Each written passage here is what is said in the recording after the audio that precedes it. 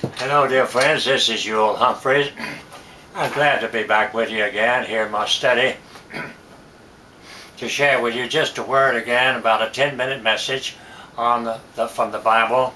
And I'd like to share this word on the fact that we need to leave a legacy for others, especially for our children and our families, but especially for everybody. We need to leave an example, a good example for others when we leave this life. Oh, that is so important.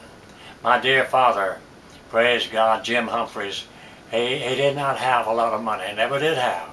But he was a very good man and loved God and loved his family. And everybody had a good word for Jim Humphreys. And when he died, he left us a good name. And the Bible says that a good name is better than great riches. And so I'm grateful that we can leave a good name for others to follow after us. The Bible says over in Deuteronomy, the 6th chapter, these words, "Now these are the commandments of the Lord, which he commands you this day, that you may fear the Lord, and keep his word, which I command thee, and that your son and your son's son, your children and your grandchildren, and all the days that they live, their lives will be blessed." And so here is a word that God is commanding us to keep, not only for ourselves, but for our children and our grandchildren. And it's a wonderful thing to know that many times we find that the truth is that the things we leave for others go on to their children, and we gain things from those who've gone before us. In other words, it starts out there with the grandparents, it comes down to the parents, and then down to the children and to the grandchildren. And so it is that many times a whole family's generation after generation can be blessed when people leave the Word of God and the truths that they've lived behind them when they leave. We need to do that. We need to see the importance of it, and we need to live so that our lives will count in the lives of others and of our children. Hear therefore, and observe and obey what I say, that it may be well with you, and that you may increase mightily, as the Lord promised, in the land that flows with milk and honey. And so in order to do good in this life, you must let God have his way. Sometimes we miss it because we're not following God. Sometimes we go hungry, and often to the point where we don't have the money that we need to pay bills because we've left out God.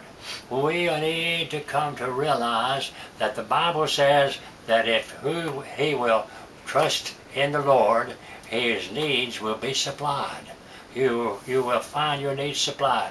The Bible says, "Trust the Lord and do good, and verily you shall be fed, and your water and your bread and your food will be sure." So, excuse me. So we need to trust the Lord. Hear, O Israel, the Lord your God is one Lord. You shall love the Lord thy God with all your heart and soul, mind and strength. And so we need to recognize this truth, that we're to love God. This is the word of the Lord. And this is a way we can leave a good evaluation for our children, a good reputation behind us, a good legacy for those who will follow in our footsteps. And that is to love God with all your heart and soul and your mind and strength. To do this, you need to get rid of self as best you can and turn things over to God and believe. Believe that he's there. Believe he's a good God and loves you.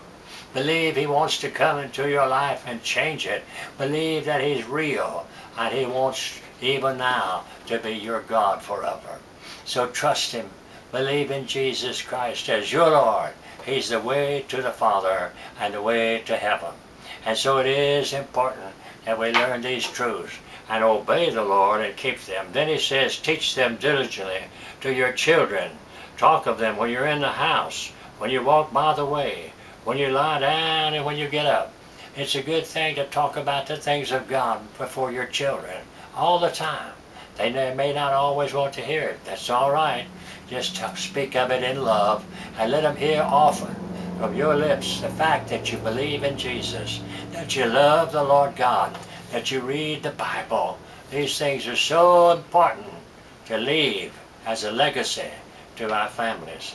And then he says in this, And it shall be when the Lord has brought you into a good, a good land, that a land full of good things, of milk and honey, and of wells that you didn't dig, and of houses that you didn't build, and of vineyards that you didn't plant. Beware lest you forget the Lord, which blessed you in all these things. Therefore, fear the Lord and serve him with all your heart. And so we ought not forget that everything we have in this world that money can buy really comes from God. It all came from him.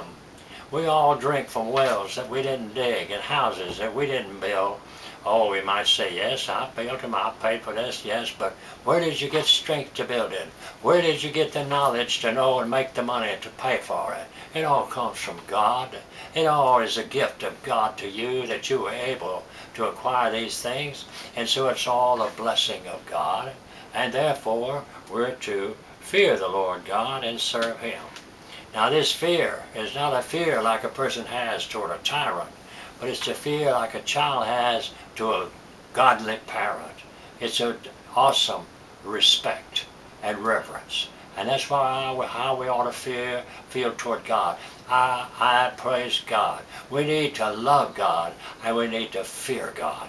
And when we fear God, excuse me, we bless his holy name. And Jesus said, when you love God, you need to love your neighbor, even as yourself. Jesus said the greatest commandment is to love God with all your heart and soul, mind and strength, and love your neighbor as yourself. I need to love you, dear friend.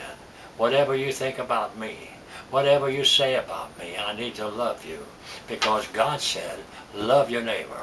He didn't say love them if they're good to you. Love them if they're a nice neighbor. No, love your neighbor, period. Whoever they are, love them, because God loves you. With all your faults, he loves you.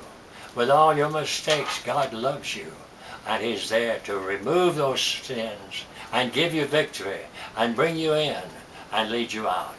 The Lord Jesus said in John 14th chapter, verse 21, he that hath my commandments and keeps them is he that loves me. And he that loves me shall be loved of my Father. And I will love him, and I will reveal myself to him. Jesus said, if you love me, keep my word. You need to read the word, dear friend. Read the word and endeavor to obey it. Read the word and live by it. The word gives life and light and freedom. And it's he that reads my word and keeps them, my commandments, is he that loves me. And if you love me, Jesus said, the Father will love you. And I will love you. And I will reveal myself to you. Hallelujah. Hallelujah. You want Jesus revealed to you? Then love him. Love him and love God, because God loves you. So this is a way to leave a good name. It's to love God and love your neighbor. It's to do good and read the word. It's to abide in Christ and let him abide in you. And then you'll be leaving a legacy for those who follow after you. And your name will continue to live on in the lives of others. God bless you, dear friend. In Jesus' name, trust Jesus, and you will leave a good legacy. Amen and amen.